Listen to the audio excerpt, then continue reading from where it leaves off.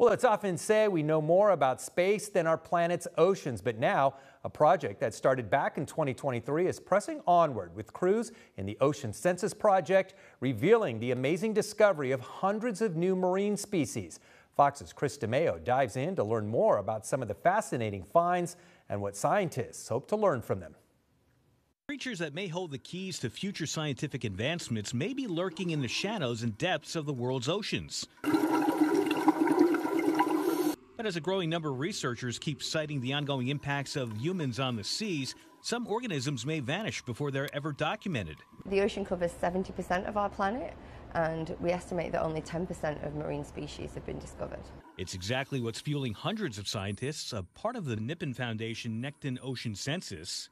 Over 1,000 scientists are involved in the Ocean Census Network, and they have discovered hundreds of species across a range of habitats. When you see something that's never been seen before, it's very exciting.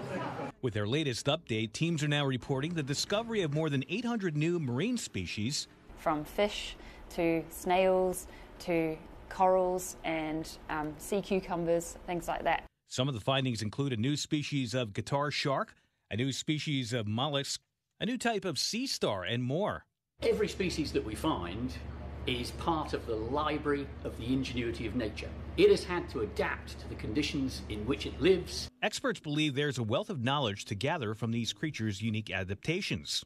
New insights for materials science for the future. So that's why deep-sea biodiversity matters. The Ocean Census Project is meant to go on for a total of 10 years. In the remaining time, teams hope to further explore the depths of the Arctic. Chris DeMeo, Fox News.